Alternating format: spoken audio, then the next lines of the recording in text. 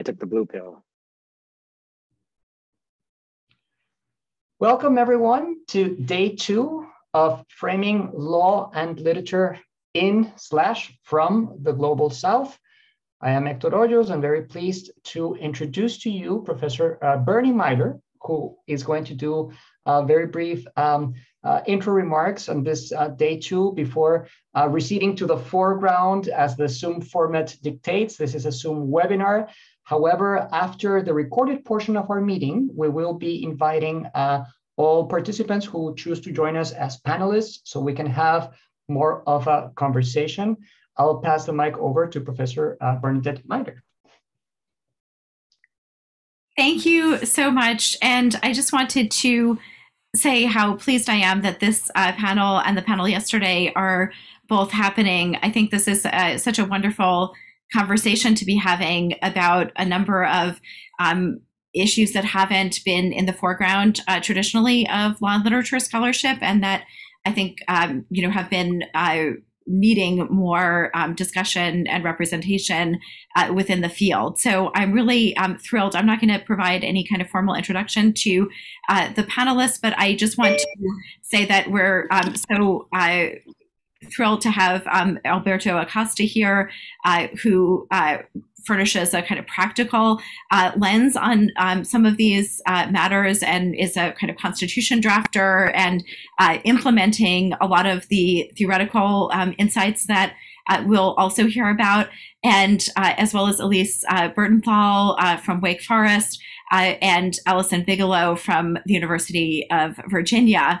And their work all together really, kind of represents a lot of the expansion of thoughts about constitutional rights into rights of the environment, rights of indigenous people, and also even questioning the framework of rights itself. And I think that these are areas that have been really understudied so far in the realms of law and literature. And so their work is really on the forefront of breaking new ground in, not to use too much of an environmental metaphor, but breaking new ground in this arena. So I'm just so pleased to have them, and thank you so much for being here.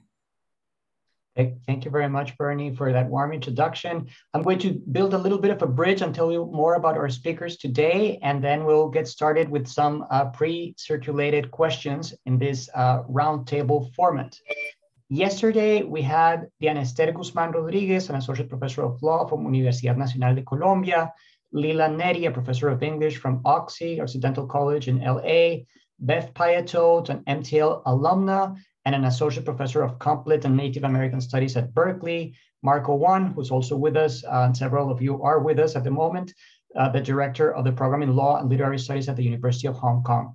One thing that emerged from our meeting yesterday was what we could describe as a toolbox to think about law and humanities in a very capacious fashion in terms of, and I'm borrowing language from yesterday, adjacency. So law next to humanities, not so much law in literature or literature as law, all the other ways of associating these terms, but having the two counterpunctually work together, resonate, and produce something new, something that is really emerging. And what I see in your respective works that is truly distinguished and accomplished is something in that direction.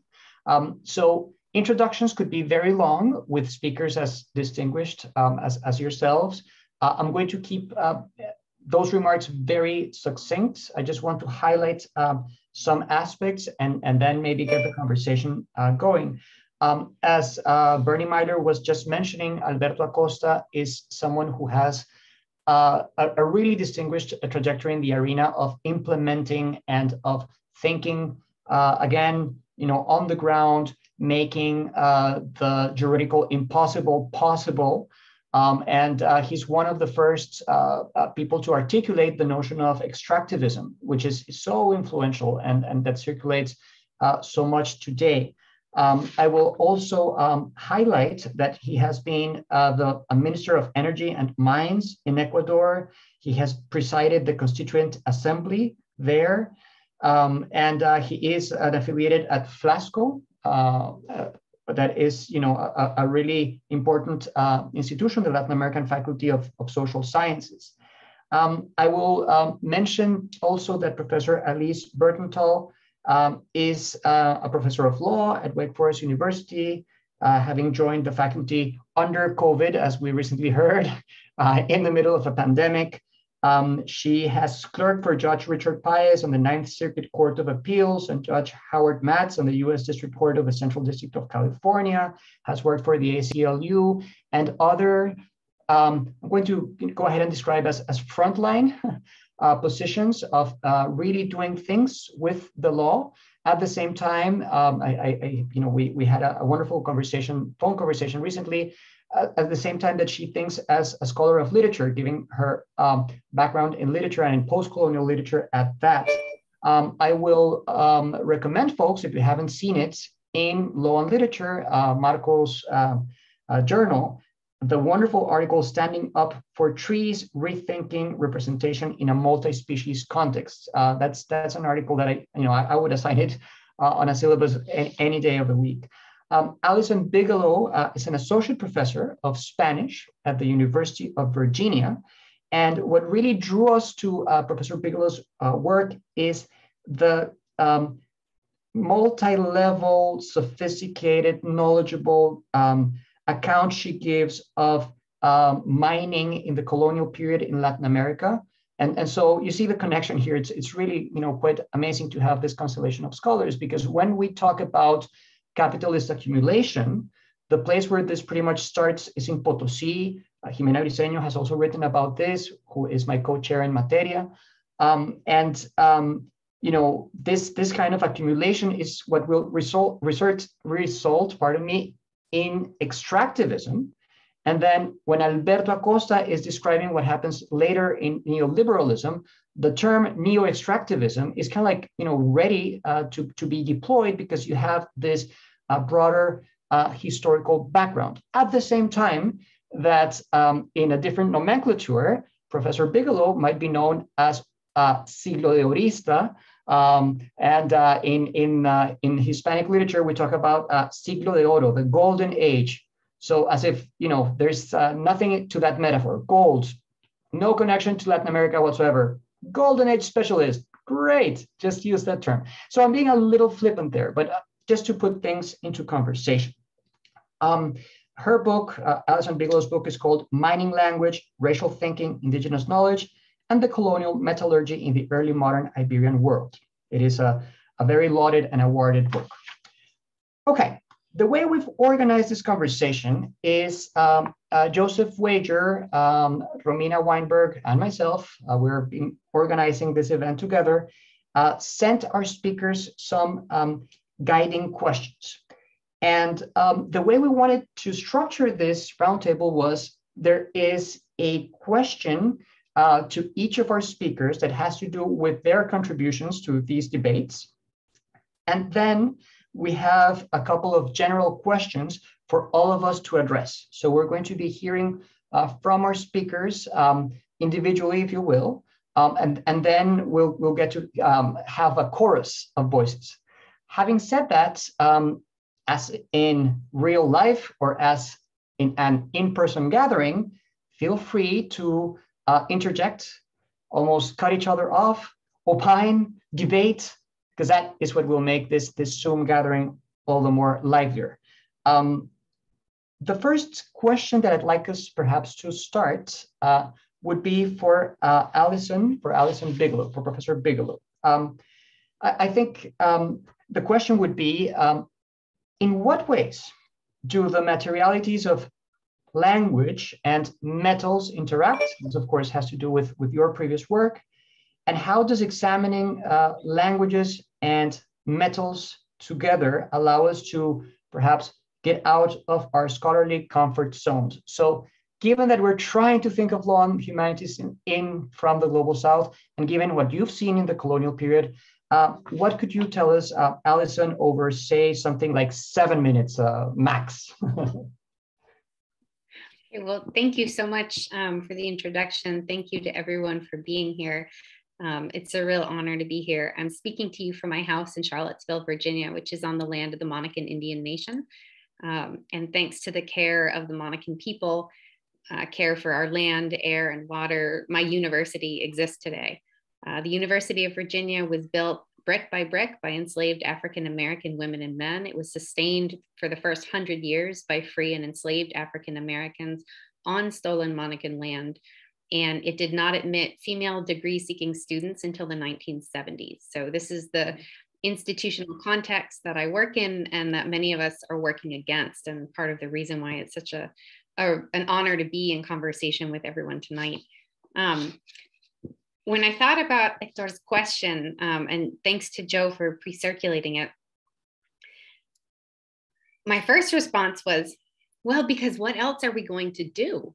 So those of you who have spent any time in colonial archives, particularly in the Iberian world, you know that we face this real paradox. On the one hand, there is an abundance of documents. There is every kind of document you would ever want and maybe not want at all. And yet the documents very rarely tell us the kinds of things that we want to ask about them today. So for a long time, we've known, for instance, that the amalgamation method was practiced in Europe on a very small scale using partially processed metals that had to be pushed individually through a cheesecloth-like fabric. And then somehow in Mexico in the 1550s, miners are able to process up to 2,000 pounds of metal at once. And so we know that there's some sort of new technological idea happening around mining and the processing of metals. And we know that it happens in Mexico and we know when, but we've never been able to say concretely, this is because indigenous people are drawing on their knowledge of metals and mining and infrastructure in new ways within the Spanish Empire. And the reason we've never been able to prove anything is because we don't have the sources for it. So the sources that we have are generally written by Spaniards, often religious officials, colonial administrators, who are either somewhat blind to indigenous and African diasporic forms of knowledge production or actively trying to silence those. Very occasionally you find in a source something like, un indio me dio esta muestra, or un negro me mostró esto, like a native man gave me this sample, or an African man told me this. But that's all we have. Whereas Spaniards left very thick documentation about their ideas in elaborate mining and metallurgical treatises, applications for patents, to be recognized as inventors. So the real challenge for us as historians of science and technology is to find a methodological approach that allows us to use those biased Spanish sources to tell us something about how things actually worked on the ground. And the approach that I came up with was a kind of language-based, or treating language as a material and treating material as evidence of language. If we know that we know what the documents don't tell us. So we needed ways of reading around those silences and sitting with the silence. And by analyzing the language that surrounds metals and mining, I think we're able to tell stories and to understand the history of ideas and of exchanges of knowledge in ways that a study of the materials on their own outside of their context don't always reveal. So language offers a way of putting the material into context. So I do this in a couple different ways in my book.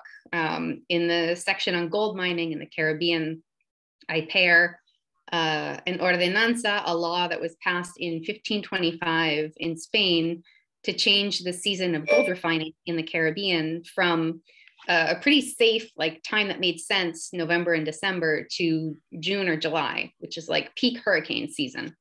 And this change would really be prejudicial to gold mining and to processing, which is curious given that the aim of the Spanish Empire is to maximize gold production. And so, the question as you sit with this document is, why did the Spanish Empire agree to change? Why did they put this into law? Why did they agree to this policy? And where did this idea come from? And there's nothing really on the Spanish side that would suggest a seasonality of gold mining.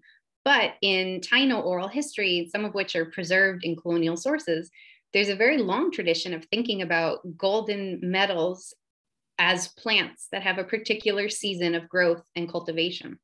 And so by thinking about the language of the sources and the way that seasonality is informing colonial law, oral tradition, and technical reports, I was able to tentatively say, okay, I think that this law is changed because indigenous people, the Tainos of the region, are telling stories about the way that they process gold, and Spaniards are looking for ways to maximize gold production, and they think using native knowledge might be a way.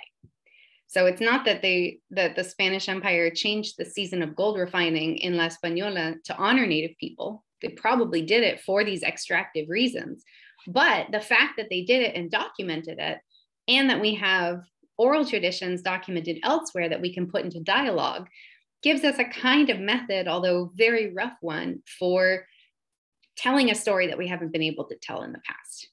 And that approach requires thinking of language as material and material as language, and really challenging the traditional borders between the two. So I can stop there. In other parts of the book, I have other methods of using language as material, but I think that one will do. And that will keep me within 7 minutes. So I'm excited to hear what everyone else has to say. Thanks very much. Thank you very much, Allison. I'm going to pass the mic now, as it were, over to Alyse. And this, the order, by the way, in which we're progressing is just thinking of how your topics intersect. You have written about how nature can claim and express rights in the anthropocentric space of law. The question also having to do with the work would be, what role does representation play within a non-anthropocentric conception of law? Perhaps the notion of claim itself, to claim, right, as in to claim a right, might be worth exploring. Alyse, the floor is yours. So first, I just also want to say thank you for having me. It is honor. I'm humbled to be here. I joke with my students, why do you write things? And I say it's because I have to give my mom something to read. But the honest reason is I write things so that I can be in conversation in conferences like this. This is precisely the dialogue that I want to be having. And it's just a fantastic discussion. So thank you for letting me be a part of it.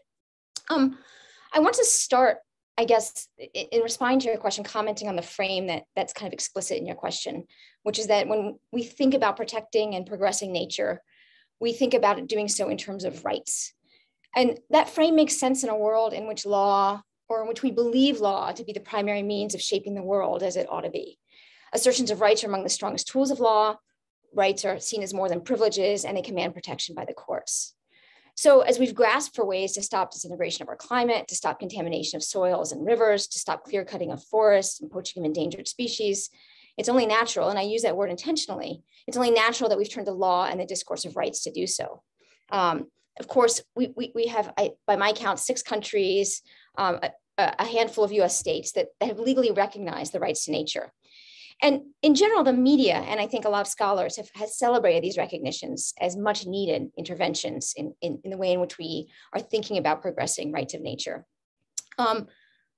There's reason to temper the enthusiasm, of course. We can all call to mind the many instances in which legal recognition of rights hasn't effectuated the change we've hoped for. And I think law and humanities scholars in particular have been particularly good at pointing out the instances and the reasons why this hasn't come to be. I think despite this, there's the argument that a rights framework can be helpful, at least discursively and symbolically, because rights not only effectuate legal change, but because they change the narrative around who or what is entitled to legal protection. When we adopt a frame of the rights of nature, we're hoping to effectuate change not just by ensuring legal protections are in place, but also by changing the narrative around what's entitled to. To say that nature has rights is to remind us that nature is valuable, it's vivacious, it's vulnerable, it's worthy of protection. But I have to say, I'm not totally sold on the rights-based frame. And I have at least three substantive critiques of it. First, as I mentioned earlier, a rights-based frame is grounded in the idea that law is powerful. It can and does reshape our world. But there are lots of reasons to doubt this power of law. I've hinted at a few, and I'll just say for now that there exists a good deal of critical legal scholarship that makes this point. I think that skepticism about the power of law is especially significant in the context of environmental issues. what we see time and again is that environmental laws fall short of doing what needs to be done to protect non-human nature. People do all sorts of damaging things that we still call legal. And I think given the most recent case at the Supreme Court, what we see happening, I think we're going to see a future that restricts rather than enlarges the potential for legal change in pretty significant ways. In contrast, we see progression somewhat in the private sphere as corporations and other private entities adopt measures to aim to reduce their carbon footprint and greenify their practices. And to the extent that the real change for protection of nature is happening through those means, rights discourses don't hold as much sway when we're thinking about these actions in the private realm. The second issue is that the discourse of rights has what I would call to be, it's poetic. It has an aesthetic quality that inspires, it delights us, it motivates us. It's beautiful, it's imaginative, it evokes feeling. The problem is it doesn't carry a whole lot of meaning, or I should say it doesn't carry a consistent meaning that can be readily applied. Because rights are a funny thing. They operate really differently depending on the source of the right and the context in which one aims to exercise it. So for example, in the US, we have a right to counsel. That right entitles us to different forms of assistance by an attorney at different stages in the criminal process, depending on whether or not we have a right pursuant to the Fifth or Sixth Amendments. So when we see courts declaring that non-human nature has rights, I don't think that actually gets us very far as a practical matter. And I want to suggest that to get us farther, we need rights to be prosaic. We need to know the criteria and the conditions under which those rights will accomplish something or not. It's kind of what Diana was referring to last night in her discussion, thinking concretely. And finally, to my mind, and most significantly, I think the problem with a rights-based frame is that it amounts to what environmental philosopher Val Plumwood calls a minimal rethink of the relations between humans and non-human nature. I think it was abundantly evident in the comments of the panel last night. Rights is a very human construct. It presupposes a worldview that rights is the proper framework for thinking about relations with each other and with other things. And as scholars of the global South, I think you all recognize the presumption, the hubris inherent in this idea that better treatment follows only after one has acceded to a particular worldview, a view that understands relations between people and among humans and non-human nature as comprised of something that humans have created and recognized as rights. So what was so expressed so beautifully by the panelists last night is that we need instead a framework that forces a genuine reflection, a genuine reconfiguring of the communities beyond the human. We need to think adjacently, as Leela noted, fluidly, as Marco told us. We should find inspiration in other ways of apprehending the world, as Beth pointed out. And even, and perhaps I think most significantly, we need to think concretely, as Diana suggested. And for that, I suggest we need to think more in terms of equality than rights. We need to reimagine nature as an entity in its own right, one that can be different and unique, but still on equal footing with humans. Because once you stop seeing the protection of nature as part and parcel of furthering human interests, then in theory, we can have a real dialogue about how to accomplish what we want for nature.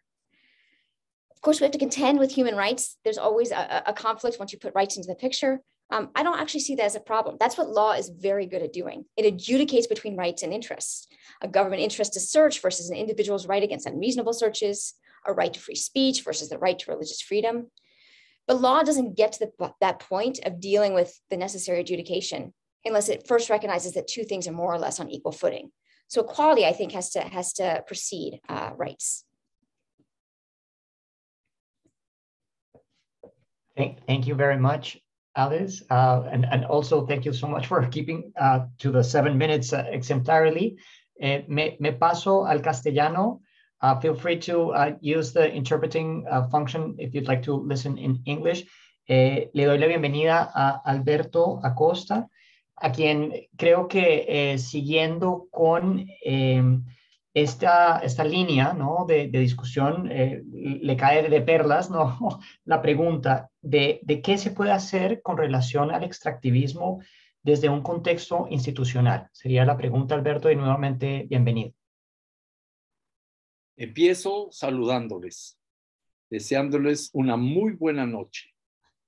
Me encuentro en Santiago de Chile acompañando un proceso sumamente interesante que tiene que ver con la construcción de una nueva constitución. Y muchos de los elementos que de una u otra manera han sido analizados y discutidos están este rato inspirándose en la imaginación. La imaginación y los derechos de la naturaleza fue el tema que me invitaron. Y entonces la imaginación es algo tremendamente importante. A primera vista, es difícil imaginar que algún día la naturaleza sea sujeto de derechos, pero fue difícil imaginar en algún momento dado que los esclavos africanos tengan derechos, que los pueblos originarios tengan derechos. Ustedes me van a dar la razón, sobre todo las mujeres. Qué difícil es todavía en el mundo, en la actualidad, que las mujeres tengan derechos plenos, que la niñez tenga derechos. Y entonces, antes de abordar la pregunta de Joel, que me parece fundamental, yo quisiera rescatar la importancia que tiene la imaginación. Un señor que entiendo deben haber oído hablar de ustedes de él, Albert Einstein, era una persona que rescataba el valor y el poder de la imaginación. Hay una entrevista que le hacen en el año 1926, van a ser 100 años, en The Saturday Evening Post, casi hace 100 años, y él dice en esa entrevista larga que la imaginación es más importante que el conocimiento. El conocimiento es limitado, la imaginación circunda el mundo, está en todas partes en el mundo, es ilimitada. Entonces, me parece a mí que la primera gran tarea que tenemos este rato es recuperar la imaginación como esa fuerza para pensar otros mundos posibles, para dar paso a otros procesos. Lo fundamental es entender, por ejemplo, que no podemos seguir haciendo más de lo mismo, que es más de lo peor. Pensemos ya en clave de los extractivismos. Se cree que extraer recursos naturales, petróleo, minerales y otros recursos naturales es una cuestión que puede hacerse permanentemente, pero estamos viendo que hay límites biofísicos que no pueden ser superados si es que no queremos poner en marcha todo un proceso de desequilibrios permanentes que van a hacer cada vez más difícil la vida de los seres humanos en el planeta. No se trata solo de obtener más cantidad de ingresos por los recursos naturales que se extraen del subsuelo.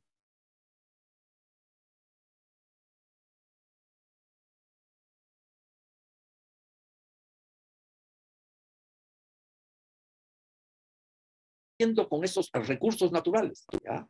Pensemos lo que representa, por ejemplo, el oro. Aquí Allison nos habló de lo que significaba la minería en la época colonial. El oro, desde hace mucho tiempo atrás, es un mineral muy cotizado, pero extraemos oro con enormes costos socioambientales.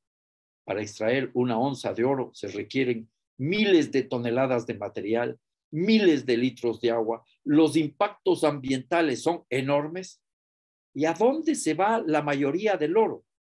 El oro que realmente utilizamos en nuestras actividades cotidianas no representa ni un 10 ni un 12% del oro que se extrae del subsuelo. Gran parte de ese oro se va para joyas, para especulación y para guardar en los subsuelos de los bancos, ¿ya? Esa es una lógica que debería hacernos a nosotros reflexionar. Es un sistema perverso, ¿ya?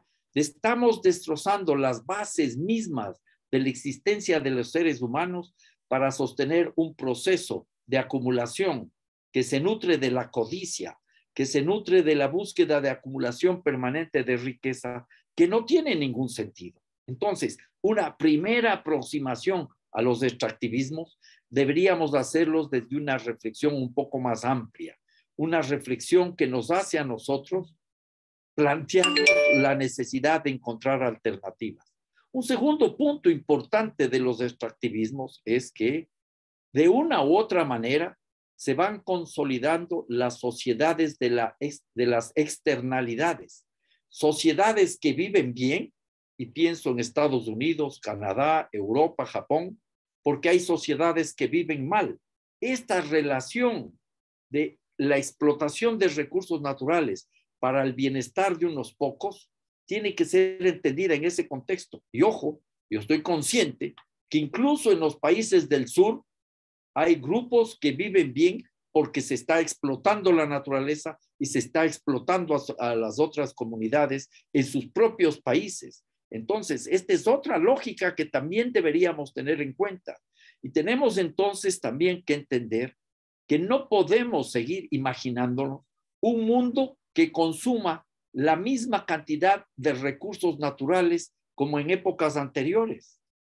El panel de cambio climático, el IPCC, por las siglas en inglés, este espacio de Naciones Unidas, nos dice que los impactos ambientales golpean a todos los sectores de la Tierra, sean los mares, sean los ríos, sean los territorios. Todos los grupos humanos estamos afectados por el impacto ambiental. Y entonces, en esta realidad, uno, no el único, responsable de esa situación son los extractivismos. Les voy a dar una cifra que me imagino que han de haber escuchado ustedes. China, esta economía que está creciendo de una manera acelerada y que sirve de referencia para muchos países en el planeta, en 3 años, 2011, 2012, 2013, consumió 6.615 millones de toneladas de cemento. Es mucho, pero hagamos una comparación, tengamos una referencia. 6.615 millones de toneladas de cemento equivalen a más del 1.5 veces del consumo de los Estados Unidos en todo el siglo XX. Esta lógica es insostenible, ¿ya? Y es una cosa que ya se decía desde antes. Es necesario asumir los límites de la Tierra, los límites biofísicos del planeta. Un economista inglés, asesor de presidentes norteamericanos, que ya falleció, Kenneth Boulding, decía que imaginarnos un crecimiento económico permanente en un planeta con límites biofísicos es propio de locos y de economistas. Naturalmente, el asunto es más complicado cuando los economistas están locos y creen que el crecimiento económico puede ser permanente. Y eso es una realidad que nosotros tenemos que entender. Entonces, ¿a dónde quiero llegar yo con esta reflexión sobre los extractivismos? A la necesidad de replantearnos nuestros estilos de vida, a la necesidad de replantearnos el reencuentro con los otros seres humanos y el reencuentro con la naturaleza. Y para eso también sirven los derechos de la naturaleza, para tener una relación diferente. Coincido también con Alyse cuando dice que ella tiene un escepticismo sobre el poder de la ley. Yo también tengo un escepticismo sobre el poder de la ley.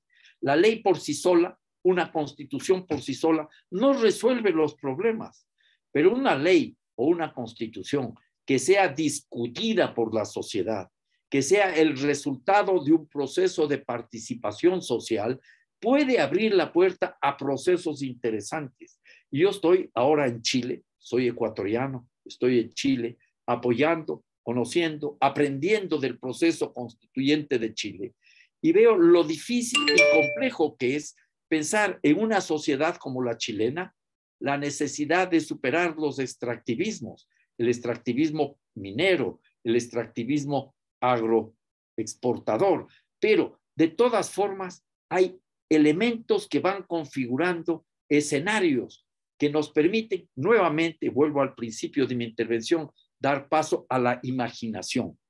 Imaginémonos mundos que garanticen la vida digna de los seres humanos y de los seres no humanos. Mundos que nos permitan apropiarnos quizás de los avances tecnológicos, pero no estar subordinados al desarrollo de la tecnología que no está apuntando a mejorar las condiciones de vida de la gente, sino que está apuntando, por ejemplo, a aumentar la acumulación del capital. ¿Qué es lo que hemos visto en medio del COVID? Un proceso en el cual las grandes empresas farmacéuticas se han enriquecido aceleradamente porque se ha dado paso a otra forma de concentración de la riqueza a través de las vacunas. Y hay países donde la gente tiene la posibilidad de decir, yo no me vacuno, mientras que hay países donde la gente no tiene esa posibilidad porque ni siquiera se presenta la opción de vacunarse o no vacunarse. Entonces, yo les invito a hacer una reflexión colectiva, a compartir ideas, a compartir pensamientos y a compartir imaginaciones. La imaginación, como decía Einstein, siempre es más importante, más poderosa que el conocimiento. No niego la importancia del conocimiento, pero no podemos nosotros dejar de lado la capacidad de pensar, de soñar y de sentir otros mundos diferentes. Muchas gracias, Alberto, también por compartirnos esa experiencia chilena tan importante a nivel mundial.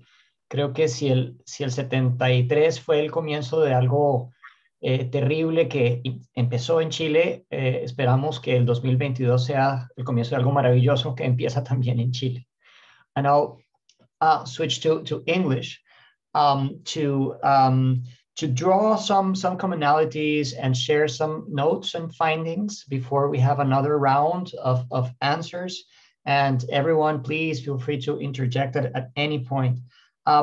Let me, in the interest of thinking together, get this hypothesis on the table. What if one thing that the imagination can do, literary, filmic, artistic, and otherwise, is to maybe bring the externality into the fold, because externality is real and it's actually taught, it's learned. So when economists, and those of you who are economists know this much better than I do, run a model, they are often taught to leave things outside of the model because the model cannot be reality itself. But then what is left out of the picture often comes back to, as it were, bite your foot or something, because nature is not an externality. We are part of nature. We are animals ourselves.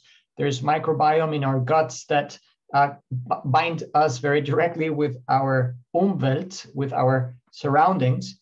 And so externality might be more real for economics and for the law than it needs to be for other cultural manifestation and discourses that don't think in those terms. So that's just an idea to throw out.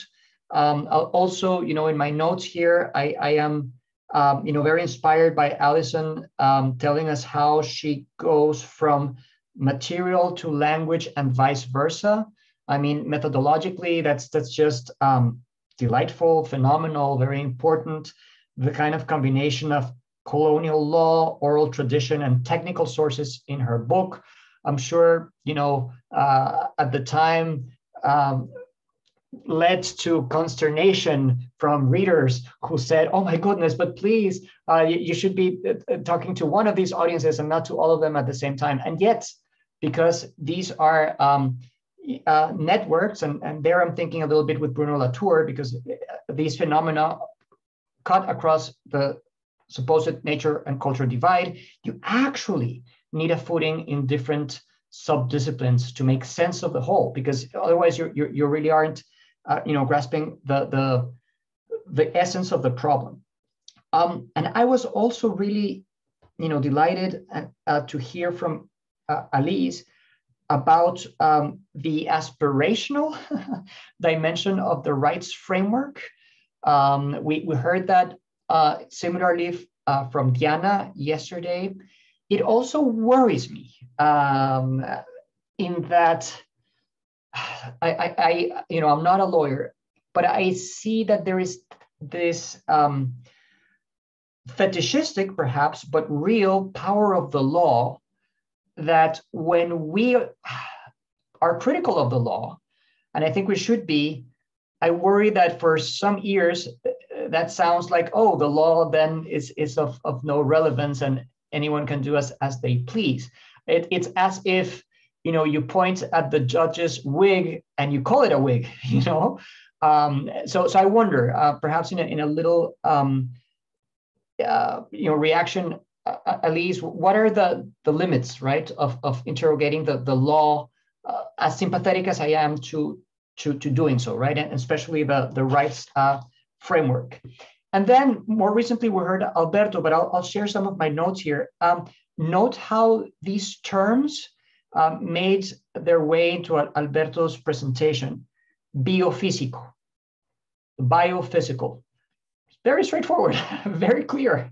It's not physics, it's not biology, it's biophysics, and it makes perfect sense. Or socioambiental, so socio-environmental, one could say, right? And these kinds of portmanteau, I think, are indicative of the importance of thinking always already in an interdisciplinary fashion to conduct something like, law and humanities, or even law and non-humanities research. So those are some reactions, and I know we have other questions that I'd like to circulate, but I don't know if at this point anyone would have any kind of spontaneous or off-the-cuff remark they'd like to add. I'll jump in really quickly. And I had two. I guess one is, as you're pointing out, we need imagination to kind of bring externality into the fold. And one of the things I would take that step further and say, we need something to spark our imagination. Our imagination is necessarily limited. It is not infinite. And I think that's part of what we can think about as why that toolbox, as you put it, is so important, is that it's giving us tools in which to enlarge the imagination or expand it. Methods, like Allison is pointing out, this idea of imagining things through metals, which blows my mind, and is already expanding it. I think it's important to take Alberto's kind of celebration of the imagination and then think about how do we expand that. And I guess to that point, I'll answer your question directly about the fear of what we do when we critique law. And I will say, I'm very conscious of the fact that critique is only possible because of the particular laws that surround me and that sustain me, and because of where I am located, that this kind of critique is not possible everywhere. And so I need to acknowledge that and recognize that. Law is what makes critique possible or impossible. I guess I just want to clarify that I'm not saying that we shouldn't have law, and I'm not saying that it's not something that's desirable. I'm saying that law gives us a variety of different frames, and so we have a choice of frames. And I don't know that the rights-based framework is the appropriate frame, and that there are other frames that we can be selecting or utilizing that might get us to a place where we want to go. And we don't have to reject law to do that. I think it's absolutely right. We need law. It's a symbiotic relationship. But we need to be careful about which parts we are extracting from law in order to make that relationship function. Thank you. Yes, Allison, please. Para complementar, fue muy bonito escuchar lo que dijo Alberto, porque toda la idea de mi libro nació en Chile. Cuando me gradué de la universidad, empecé a enseñar clases de inglés en una mina de cobre en el norte de Chile. Y fue ahí, pues mi turno era 4x3, o sea, pasé 4 días en la mina y 3 días afuera, enseñando un día clases en Iquique y 2 días de descanso. Y a través de esta experiencia de ser una de las 7 mujeres que estaba en la mina durante mi turno, me llegó la idea de investigar un poco desde la perspectiva humanística el lenguaje de la minería. Así que pues solo quiero felicitar todo el trabajo que está haciendo, me parece fenomenal todo lo que están haciendo ahí con la Constitución, y felicidades. Y fue muy bonito así saber un poco más de esta historia. Maravilloso, realmente. Es un privilegio tener este intercambio. Okay, and it's wonderful also we can make this work across languages. I know Maria Teresa Villegas is very busy there working in the background. Take a breather, Maria Teresa. We have another round of questions to go. Much appreciated. So in trying to come up with a format that accommodates the Zoom reality, we proposed our panelists another question, but this time it's a question that is common to all. and of course, build on their previous research. Let me go over my notes here, as I've been taking too many of them already. So here's the big picture question, and let me unpack it for everyone here as well. Thinking about non-human rights, when is cultural production part of the solution, and when is it part of the problem? When is cultural production part of the solution? When is it part of the problem? If you would indulge a footnote here, drawing on a different time period, I am reminded of how Armando Matelart and Ariel Dorfman critiqued Donald Duck from Chile in the early 1970s under the Unidad Popular government. They claimed that Donald Duck was imperialistic. They claimed that Donald Duck was maybe a brainwashing, that I don't think would be too strong a term for them, Chileans, right, into a certain affinity with the US. And so Donald Duck in the 70s for Matelart and Dorfman was indeed part of the problem, right? So it's, we're used to saying that culture is great, the imagination we just heard is great, but what happens if sometimes culture is actually part of the problem? Specifically for non-human rights, they have a different valence in the global north than they do in the global south, because for 500 years, the flows of capital, the flows of commodities have been from the south to the north, right? We just, this is so huge that, you know, for much that globalization is supposed to be more horizontal, it's best not to forget, right, that it might be horizontal now in some ways, and yet these flows are really you know, long in the making and have many consequences. Some subtopics that our speakers may want to engage with include non-Western cosmologies and worldviews. It's very different to talk about something like Donald Duck than to talk of non-Western cultural production or non-Western's ways of living in the world.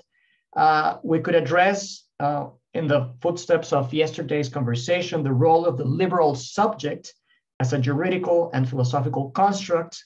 We could talk about specific junctures in political ecology, and of course, examples from your work are most welcome. This time around, maybe I suggest we hear from Alyse first, Alberto second, and Allison third. Sorry for constantly having to mediate. This is what Zoom has become of us. So again, Alyse, when is cultural production part of the solution of non-human rights? When is it part of the problem? So I guess in my previous response, I talked about law as a form of cultural production. Law generates a narrative that leaves us understanding nature as somehow full of rights, but rights that are somehow subsumed by human needs and desires. So I want to focus my comments here on a different form of cultural production, because I think it's important to define what we mean by the cultural production. Here I'm going to focus specifically on that which we find in literature. I think scholars of law and literature have long suggested that literature can be antagonistic to law. It can challenge the conceptual foundations of law by, among other things, helping us to imagine alternate realities. Literature is kind of what I was referencing when I was thinking about what do we look to expand our imagination. It gives us a way to imagine a reality that is different from law. It troubles the very outcomes of legal opinions as the only or even the best solutions. It forces us to confront the artificiality of distinctions that the law seemingly takes for granted. Distinctions between the natural and the human, the natural and the social and cultural, the great divide that Bruno Latour references. This is not to say that literature avoids, I think, the many faults of law when it comes to conceptualizing non-human nature.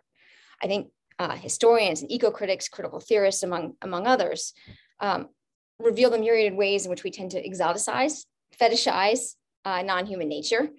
We craft it into an idealized antithesis of our most unnatural civilization. And I think as in law, this othering serves a purpose. It serves ultimately a very human purpose. In the article that Hector mentioned at the beginning, I talk about Shel Silverstein's popular children's book, The Giving Tree, the story that tells a tale of a boy who loves a tree. It supplies him with a trunk to climb and fruit to eat and wood to build. And it does so throughout his life. And the very last portrait is of the boy who's turned into an old man. And the tree is nothing more than a stump upon which he sits. And both, supposedly, is what Shel Silverstein tells us, that they're both happy. And even though this is a children's book, it's not lofty literature. I think that story serves as a great example of how literature can and does sustain representations of non-human nature as made for consumption by humans, how the rights of nature can and will be subsumed by human rights. This is a sense where I think cultural production is part of the problem. I also want to suggest that literature can and it does do more than that. And here's where it might be part of a solution. As I've talked about in this previous work, literature can give us what Richard Powers calls a good story. And that's, I think, my answer to this question, which was asked to the panelists last night of what law in literature should and can do. It should help us define a good story. And what does a good story do? A good story provides the impetus and the model for a new way of imagining relations with non-human nature. A good story exists in Powers' novel, The Overstory, which weaves together human and arboreal lives.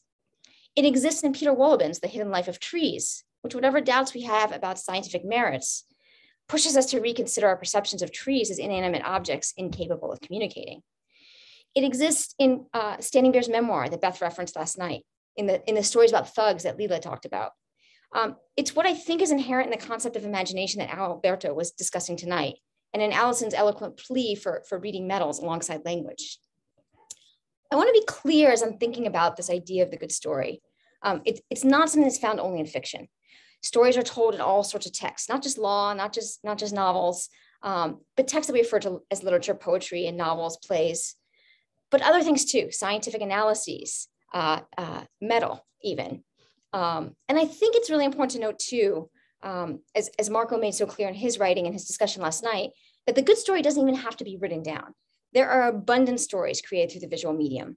And just by way of example, to talk about how these stories are told in the context of thinking about nature, I've been working on a new project thinking about how we generate narratives of eco-crime and looking at mass media images and the ways in which these stories not only tell a narrative about what counts as a crime against nature, but the ways in which stories further kind of tropes that we have about crime in general, including the racialized tropes that we have about crime and criminals. And I think it's important too, engaging with the question about bringing in other cosmologies and worldviews, that when we're looking for this good story, it is really helpful to look to different cosmologies, different worldviews. But I want to also make sure we're careful of avoiding othering and fetishizing. That's too often the result of when we look beyond Western literature. And what I mean to say is look to these stories, these other stories, and appreciate them for the stories that they in fact tell, for their power to push us outside of our comfort zone, to generate a good story precisely because they reconfigure, however momentarily, our way of imagining the world and our relations to the people and things in it. And I think the value of chasing this good story is that the stories might shift what we'll call the break framework narratives. These narratives that Alberto rightly pointed out that we think that law creates, but law is only creating it within a normal way of understanding the world. I think we need to shift that normal way, that natural way of understanding the world.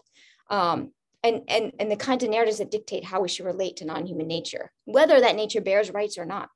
And I think when those kinds of big frameworks shift, that's when I think we can start seeing a shift in the stories that law tells that we're capable of telling about law. I'll leave it there. Thank you very much, Alyse. Alberto, te damos la palabra. El problema para mí es que, como economista, tengo muchas limitaciones para hablar de cuentos.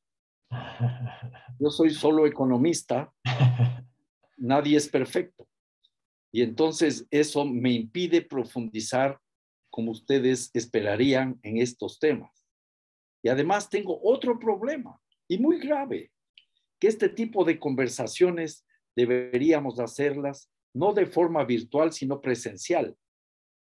Me imagino, por ejemplo, que podríamos tener inclusive una copa de buen vino chileno para poder compartir más alegremente. Me gustaría mucho conocer esas experiencias en la mina que tiene Allison. Tienen que ser apasionantes, tiene que ser algo realmente digno de escuchar. Me gustaría discutir con Alyse sobre la fuerza que tiene el derecho, la importancia que tiene el derecho, pero el riesgo de creer que las leyes y la Constitución resuelven los problemas. Yo me he hecho una pregunta. Fue muy importante, sin lugar a dudas, el hecho de que los afroamericanos hayan dejado de ser esclavos. Fue un avance en el derecho, no solo en los Estados Unidos, sino en toda nuestra América. Pero ya no son esclavos y no ha desaparecido el racismo.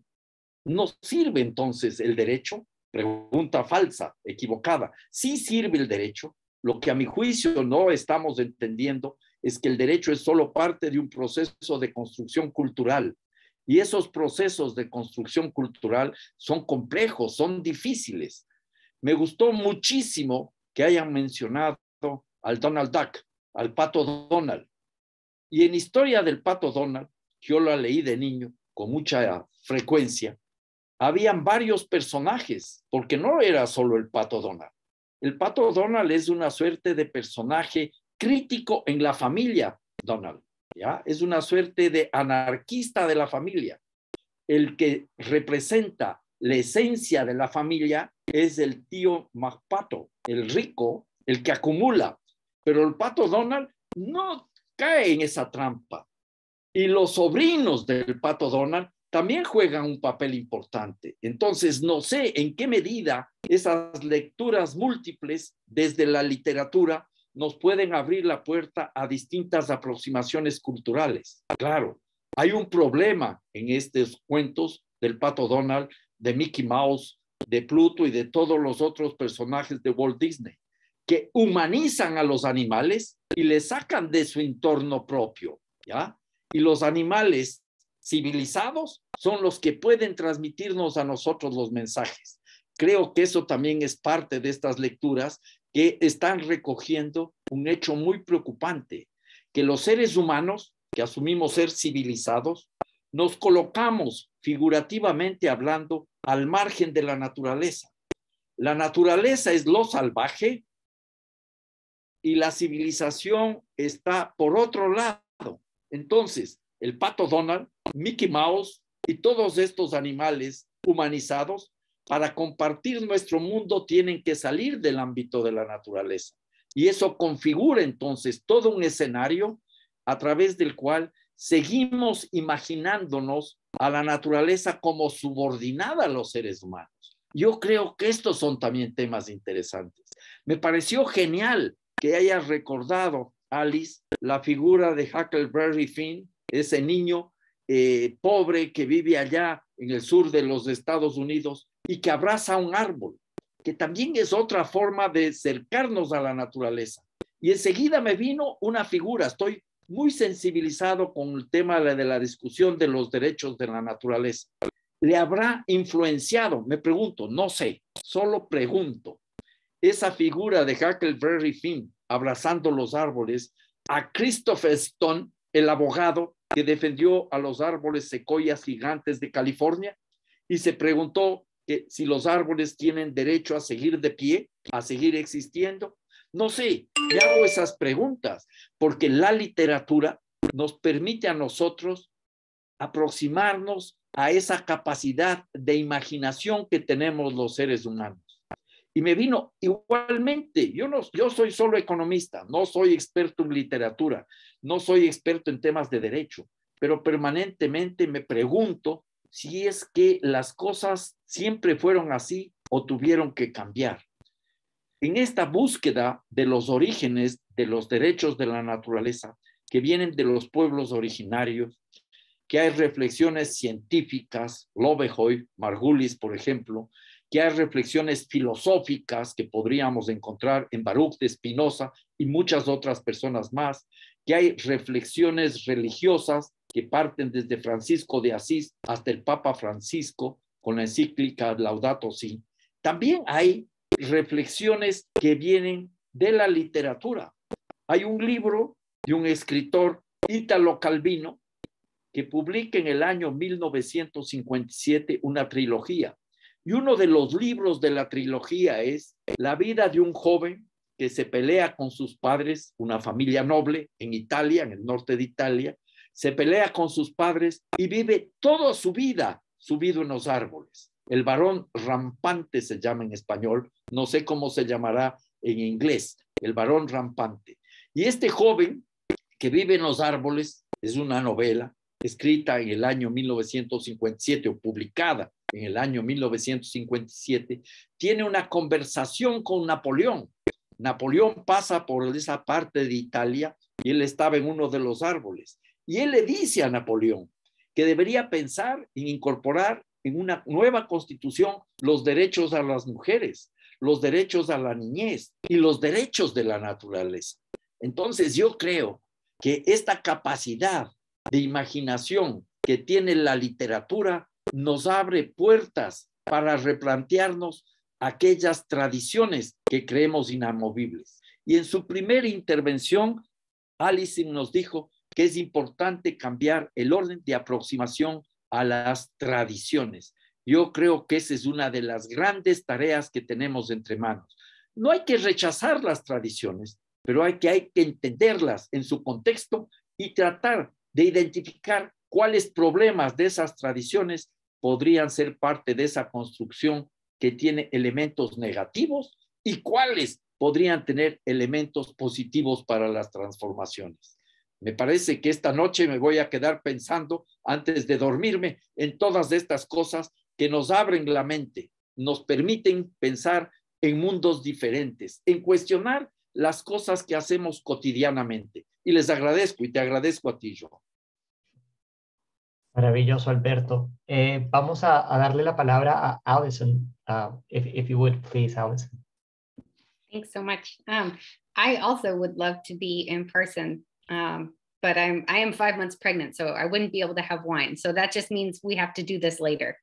I'll have 2 kids under the age of 3, and we'll definitely need all the wine. Sorry, there's a fire truck going by. I took the question a little bit more literally and tried to think of one example that sort of illustrated the paradoxes of thinking about the advantages and disadvantages of cultural production. And where I landed was with the film También la lluvia. And I imagine that this might be something that many of you in the room have taught or have seen in a class. And it's the kind of film that, on the one hand, for students who are for the first time thinking about issues of Indigenous movements, and it's on Netflix, which makes it super easy to teach. Water rights, land issues, political struggle, it's a really good introduction. On the other hand, it is a film in which the non-native people are the centers. I mean, the whole story revolves around them. And it's almost impossible in a class discussion because people start focusing on the protagonists to sort of bring the students back to what's happening and why it is that we're being told to focus over here on these white folks instead of what's happening with the Bolivian leaders. It's also a film, by a Spanish director and production company, and that has its own history of exploitation and what they paid the extras to make the film. And to a certain extent, depending on the class that you're teaching it in, you can teach that conflict, but it's hard to get at all of those levels, particularly if you have students who are maybe not as, this is the first time they're thinking about Latin American cultural studies or global South cultural studies. We also watch those kinds of films on devices that are made with extractive materials produced by children, produced by women and men who are working in absolutely inhumane conditions. And so for as much as the film opens up discussion and helps students think about these things, it also is reinforcing all of the traps of extractivism. And so for me, I kind of landed there with the question, when is cultural production part of the solution and when is it part of the problem? Well, it's always both, because there's no outside of culture. We're in it, from the way that we think about it, to the language we use, to the devices that we use to communicate. There's no getting outside of it, except maybe in the space of the imagination, the space beyond language, the space beyond the body, the space beyond our own experiences. And that, I think, is really exciting. And I'm especially interested to hear what kinds of sources people are teaching in the classroom to get students to think about the role of the imagination and ways to get outside of the trap or the double bind of cultural production. And I can tell that I failed when I taught También la Lluvia in my class on literatura indígena, because I had 3 students out of 20 tell me that that was their favorite indigenous text of the semester. And it's probably not something I should admit on camera, but at the same time, it really helped me learn, okay, I've got to rethink the whole way I'm teaching this text and really frame it for them in a way that I had not done. So I'd also like to hear just the experiences of others, what cultural productions have been total failures when you've tried to teach these issues, or and what have been some of the successes. So thanks very much. I'm looking forward to everyone's thoughts. Thank you, Allison, Alberto, and Alyse. I have underlined again a couple of findings here. Alyse set us out on the note of thinking of law as part of cultural production. And Allison, very interestingly, also spoke about the no outside of culture. That immanent realm, I think, is something to think more about.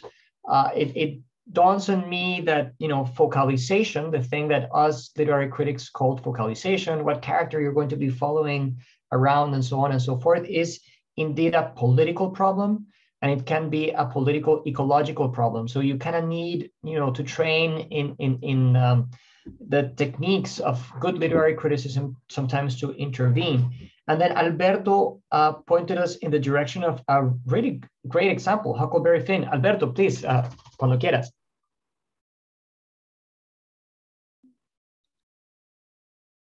Por favor. El ejemplo de Huckleberry Finn fue de Alyse, no mío. Pero creo que es importante seguir dándole la vuelta a estas ideas de la producción cultural. Desde cuestiones más sencillas, ya les dije, me pusieron en marcha el engranaje y comienzo a hacerle trabajar a la neurona. Entonces, me recuerdo, por ejemplo, una obra escrita que está en el cine también, que es Robinson Crusoe, ¿ya? La idea de que una persona, un individuo, puede vivir aislado y puede resolver los problemas manteniendo sus tradiciones inglesas en un ámbito hostil de la naturaleza, tratando de controlar y dominar la naturaleza sin integrarse, sin buscar una simbiosis, un equilibrio con la naturaleza. Es el hombre blanco que vive solo, individuo aislado, y eso parte de un principio fundamental que era en esa época, estamos hablando más de 100 años atrás, de recuperar el individuo en medio de una sociedad que se caracterizaba por autoritarismos. Pero me parece que también habría que darle la vuelta. Y me vino a la memoria una película que me gustó mucho, que recoge la idea de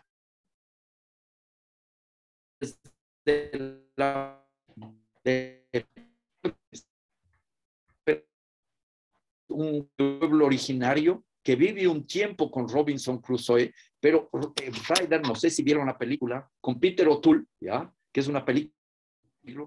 Ryder cuenta la historia de Robinson Crusoe. Y yo creo que eso también nos lleva a estas dobles lecturas, estas dobles aproximaciones para tratar de desmistificar esas producciones culturales que están dentro de la lógica de la modernidad. El individuo en libertad, garantizando la solución de sus propias necesidades en un egoísmo absoluto, es el que va a resolver los problemas. Y exactamente eso es parte de los graves problemas que vivimos. Estamos en una situación en la cual se ha deshumanizado la humanidad.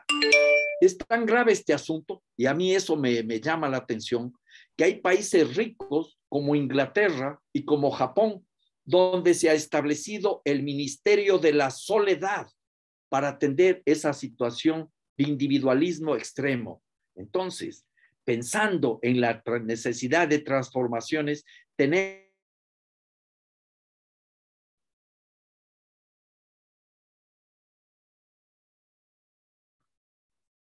reencontrar, porque hay mucho para seguir con.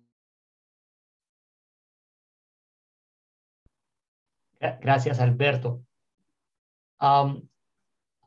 I'd also like to point out regarding Robinson Crusoe, and we've had in the chat a comment about the quote unquote female Robinson Crusoe, Elisa Wingfield's female protagonist. This is an observation from Cynthia, I believe, or from Allison. It's a little hard for me to tell looking at the chat. Cynthia then remarks about consumerism and the new iPhone. We're gathering some questions in the Q&A, so I think it's almost time to segue into a different portion of our meeting. But before we go there, I just wanted to mention that Robinson Crusoe is the example that Karl Marx uses in Capital to articulate the notion of commodity fetishism. And I hate to do a plug of my book, Things with a History here, but I do engage with that, Alberto. I'd love to send you a copy at some point. We'll correspond, but that's also problematic because what Marx does in terms of thinking about raw material, which is a concept that is very real for economists, is also a bit of an ecological calamity, right? When you start seeing things as raw material. That might be a conversation for a different moment, perhaps. I don't know, Joe, if you'd like to add a question. You've been organizing this, spearheading it. I don't know if you'd like to add a question.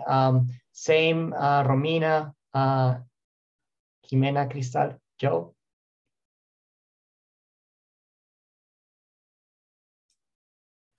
Okay, so I see that as a pass. Jimena, your mic is on.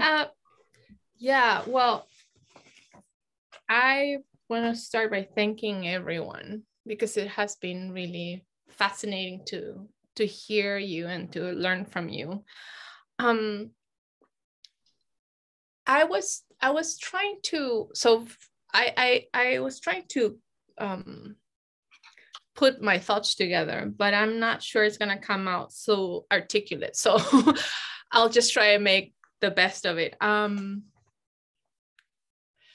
wonder if there is a way in which because I agree with Allison, and I think she puts it so beautifully in that there would be no externality when we're discussing cultural production, because from where can we position ourselves, right?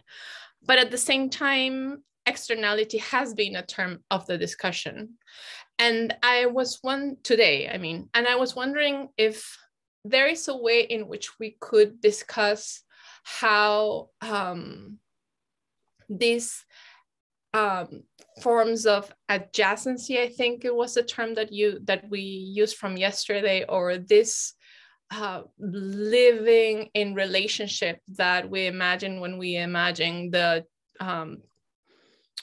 assemblages from cultural nature, can be thought of in terms of power. When we discuss literature and law together, we're trying to figure out how, and these are terms from yesterday as well, there is I think Heian talked about parsimoniously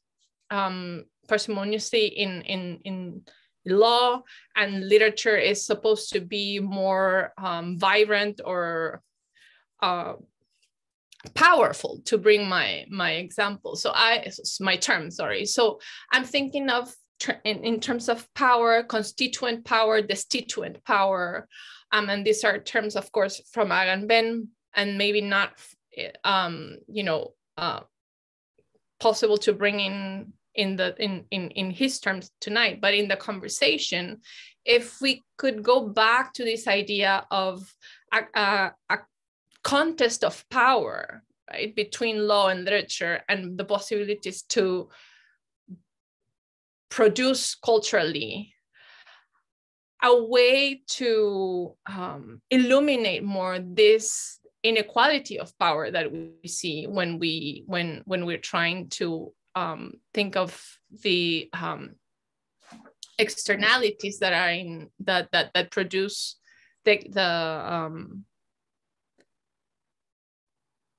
or that allow for the economic inequalities or social inequalities. I wonder if we could put more. I'm sorry. I feel like I'm going in circles right now, but I'm trying to ask you to talk more about difference in power when we are trying to or positions of power when we go into these examples. I'm not sure if I'm making myself clear, because I feel I lost my train of thought. But I'm just thinking that the problem with the rights of nature, to my mind, bring about the problem of once you have changed the law, there is a constitute power that is going to come in place, and it's going to repeat the same dialects of violence that we have seen before. And I'm thinking with Benjamin. So how to break that is the question, right? Do we need to bring in another constitute power through law, or is there another way? Not only, we go into forms of imagination, but more putting pressure on this power of law. I'll leave it there, because I think I just didn't make it so clear. I'm sorry.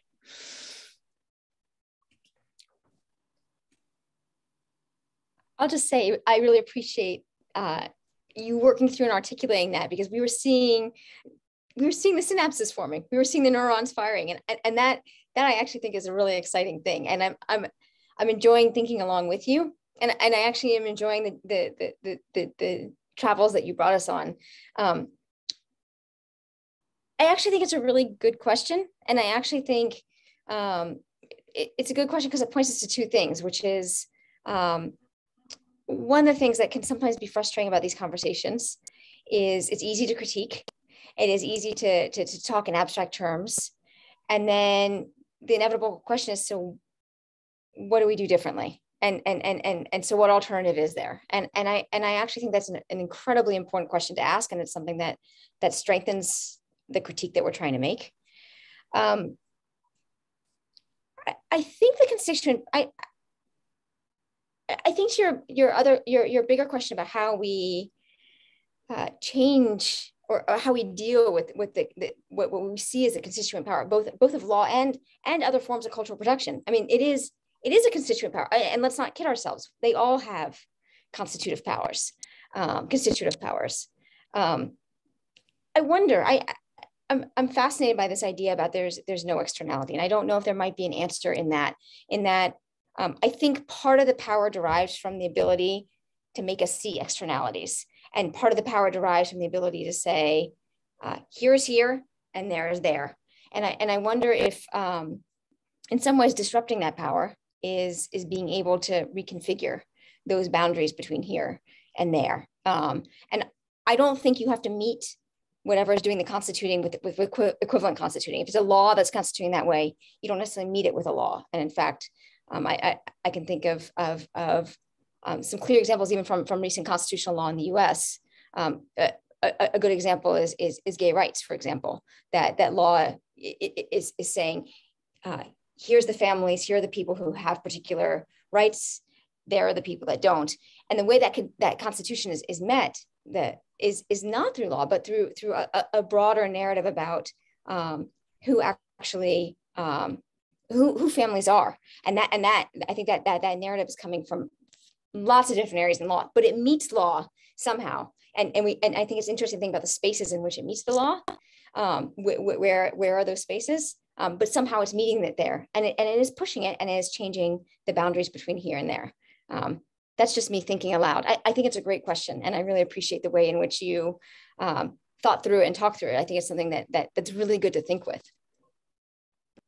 let me interject as a timekeeper here, because I know it is late in Santiago de Chile. One thing, Jimena, that your observation brought to mind is we've been biased towards construction, towards building, constituting, right? And it's great because that's what Alberto is doing, right? He's constituting, literally, but there's space for critique and deconstituting, undoing. It's not all doing. Doing is important, but there's so much undoing that needs to happen.